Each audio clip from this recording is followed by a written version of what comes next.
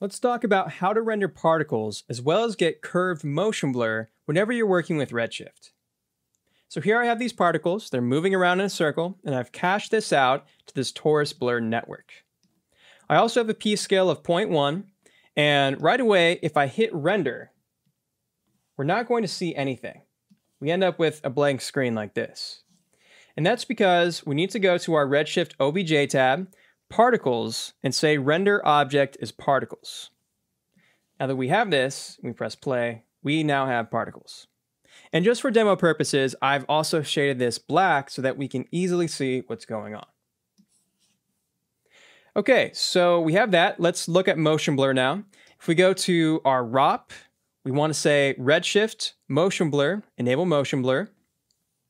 And by default, it's not going to do anything.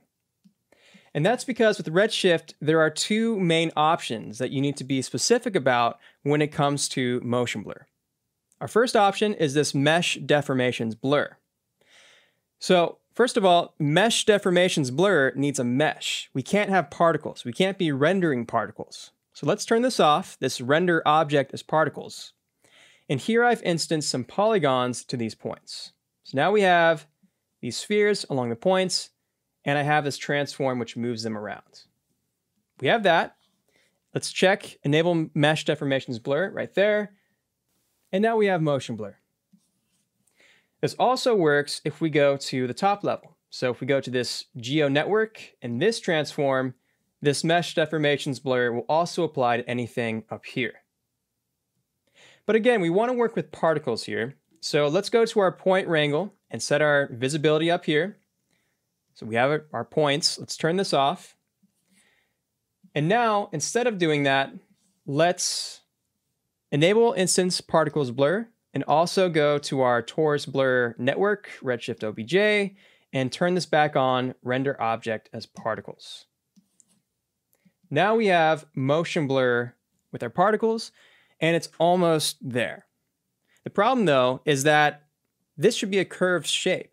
Right now, the particles are being blurred in a straight line, and that's not exactly what the particles are doing. We want this blur to be curved.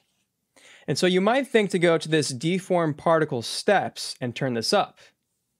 Because the idea behind that is that if we have these, let's say a point right here, these samples, right?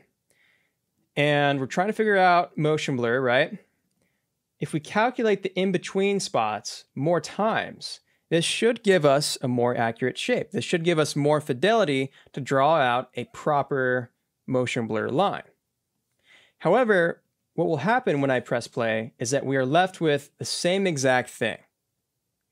And this is because by default, Redshift is going to use your velocity when calculating motion blur and not try to figure out the actual in-between spots.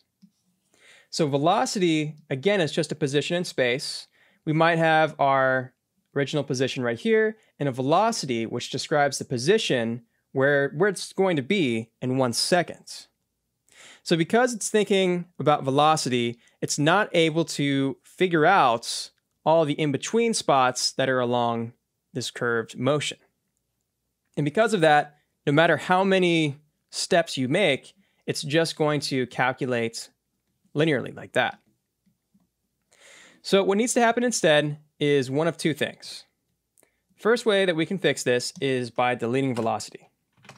So attrib delete, let's delete V for velocity, set our render flag over here, and now we have curved motion blur. That's one way. There's actually a better way though, and that is if you go to the object level, select this network, go to settings, instancing, and go to point motion blur. We can be very specific by saying compute subframe geometry. And now by doing this, it's going to force Redshift to not look at the velocity, even if you have velocity within your stream. So now we have the same results. Now there's one more thing I want to show you, and that is sometimes you run into an issue where things aren't being interpolated correctly. If I go here to, let's say, 9 steps, and I re-kick this, sometimes you'll get this kind of results. And I'm not sure exactly why it works at 5 and it doesn't work at 9. However, there is a way around this. If we go and set a time warp right here, so time warp, and set this before our render, we can say interpolate between input frames. So check that. And I'm also going to say our frame range is from 1 to 240, 1 to 240. So just the whole frame range of what we have. Now that we have this, our problem is fixed because we're relying on the SOP node to calculate all the in-between locations. And there you have it. Check out cgforge.com for more tutorials, and thanks for watching.